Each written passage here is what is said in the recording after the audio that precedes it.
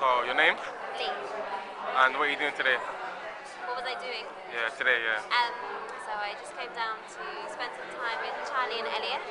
I heard that they were doing some artworks down here. I was interested in the interfaith concept. Could be really interesting. I myself am a Christian, and I find similarities and differences between the faiths something that intrigues me. It's a really wonderful creative space. It's nice to see lots of different creative outputs. Yeah, it's good. So that's Have you done any work today? Yeah, I've done my stuff. Should I come and show me? Yeah. Happy.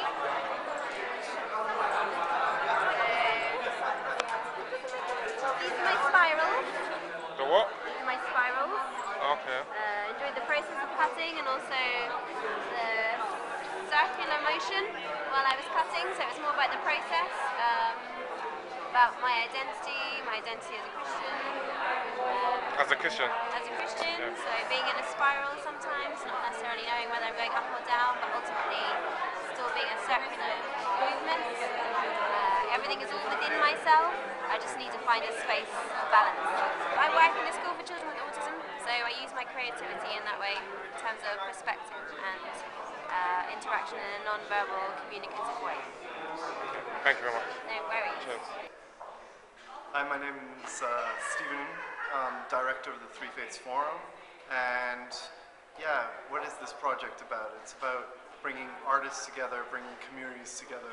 The artist is I think a social change maker, and by working together, they show what is possible, that communities can interact and create and really make a difference. So it's about these individual artists who come from different communities working together.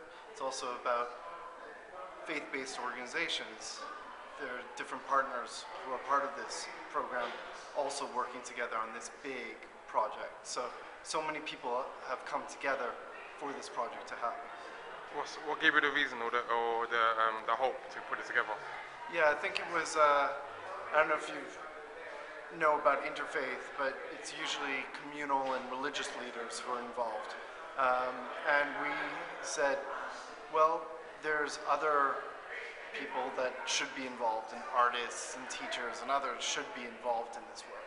So we got artists together because it reaches out, I think, to a different population. It has young professionals, and that's what this event is about, 25 to 45-year-olds.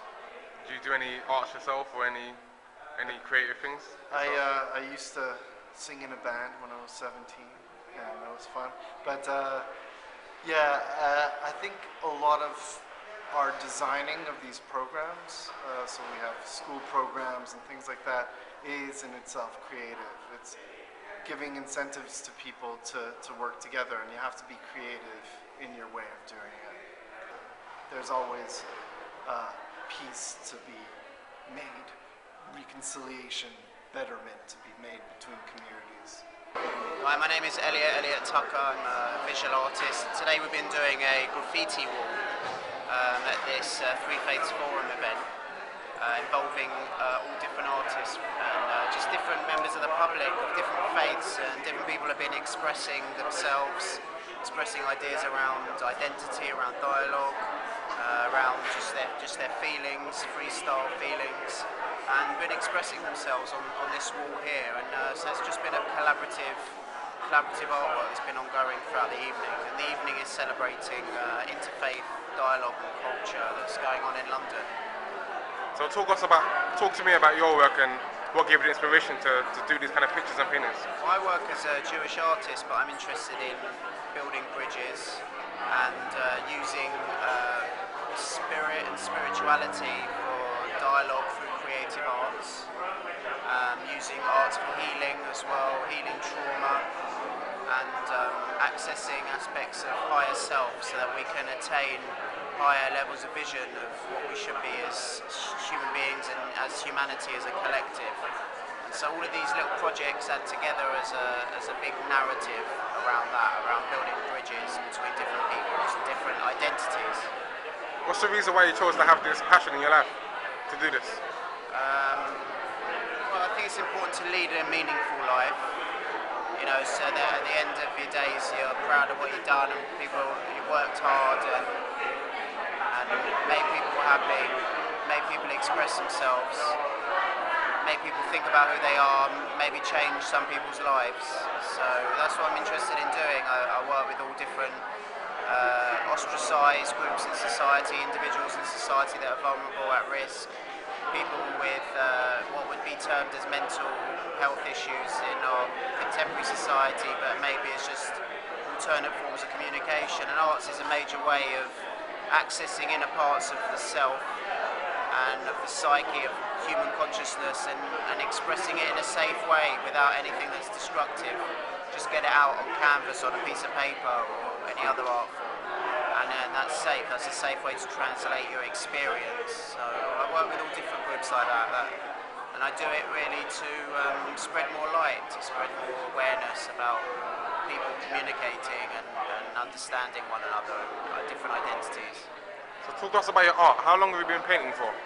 Painting in religious images, and what's the symbolism behind them? I've been painting for many years, but seriously, really for the last 7 years. Like the last 10 years, more seriously. And I basically am interested in idea expressiveness, using colour for narrative.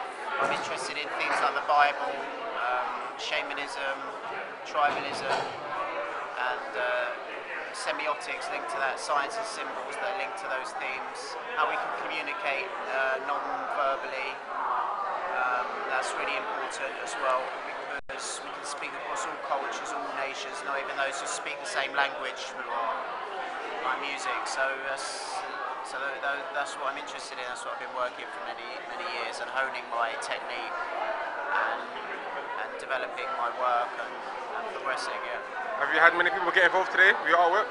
Yeah, we've had a lot. We've had here, like, this is interesting, we've got like a Disney style character in a burqa, and there's me with all my Hebrew lettering around here as well. There's a Hamsa here, and there's like Hebrew lettering as well, and it's a mess, but it's an interesting mess.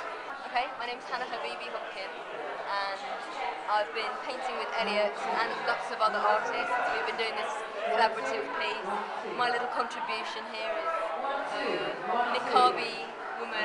That's a woman wearing a niqab, and she's telling you to listen rather than to look and judge. Listen to the words that have to be said. I didn't do this box here, but it kind of works really well, because I think sometimes Muslim women get pigeonholed, and this lady is saying, listen to me and don't pigeonhole me. How long have you been painting for? How many years? How long have I been painting for? I've been painting for years and years and years and years. I've been exhibiting as a solo artist for the last 3 years.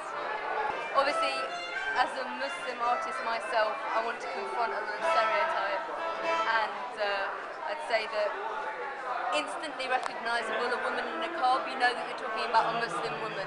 Sometimes you might think it's a ninja, but no, it's a Muslim woman, and so it's instantly recognisable. So I'm not always talking specifically about women who wear niqab, but rather about Muslim women in general. And do you think people are starting to get the symbol and understand more Muslim women more in the UK? Do you think? I think socially there are people who never want to get it. There are some people who are open-minded.